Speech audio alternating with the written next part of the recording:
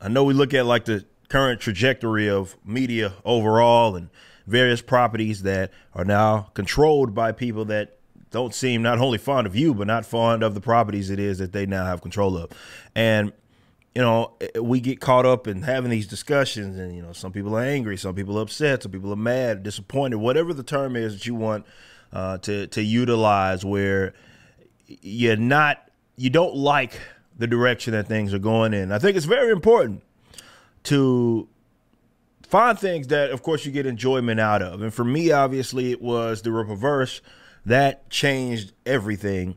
Not just when the success started, but before, when I actually committed to it and I started building my team and all of that. You know, it was very, very fulfilling, and it was a rigorous process. It was a lot that had to go into it, and it certainly was a lot of work. But I had an absolute blast in creating something that was my own and giving you all something that I figured that you would enjoy. And of course, we've been validated. We're looking here.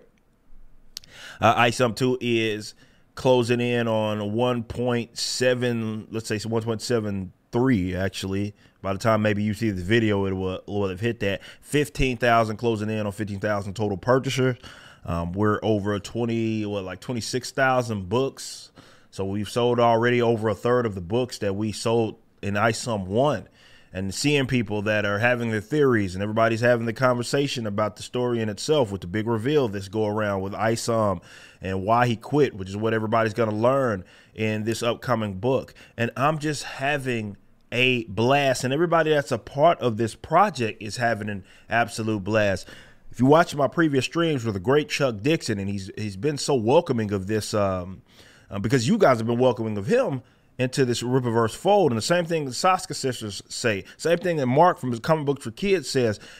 And they give you guys so much credit as customers in the community and the fandom because of how enthusiastic that you guys are. So, you know, the kind words that you guys give them and certainly welcoming them into the fold is something that everybody that's a part of the Rippaverse appreciates, not just myself, but the creatives that are doing these future projects.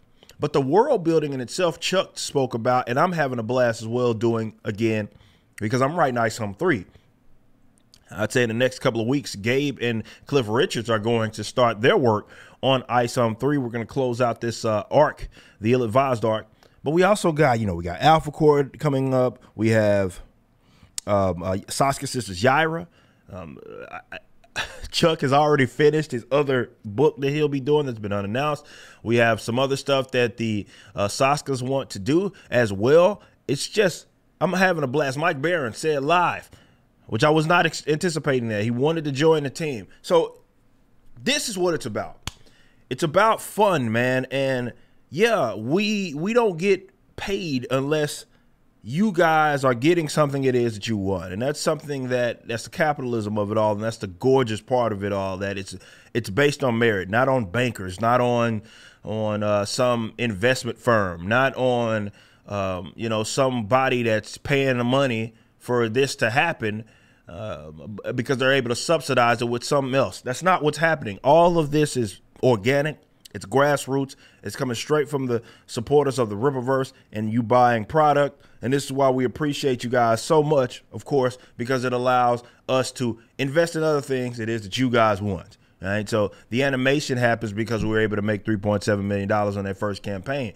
Other projects, Saskas can get brought on. Chuck, all these other artists, they can get brought on because of the success of the general projects, which, you know, that's the incentive that we have to continue to create, which is why we're trying to get our release schedule moved up, having stuff come out more frequently. I think 2024 is going to be a huge year for the Rippaverse as people get more acclimated to seeing products come out from us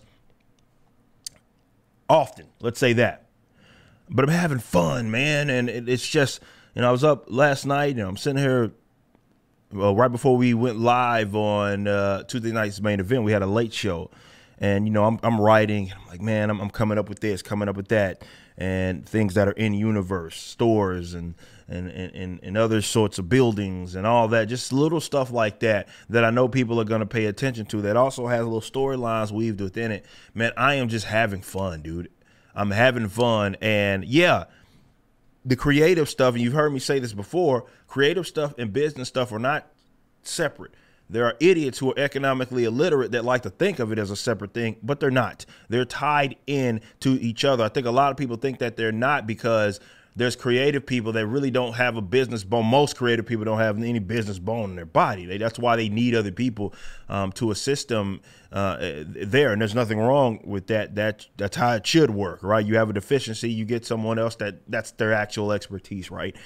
But they are tied. They're intertwined. Like definitely with an independent company like ours, like you don't get success unless you are creative success, right? And people are enjoying what it is that you're putting out. So look, guys, I'm having fun. I appreciate every single one of you.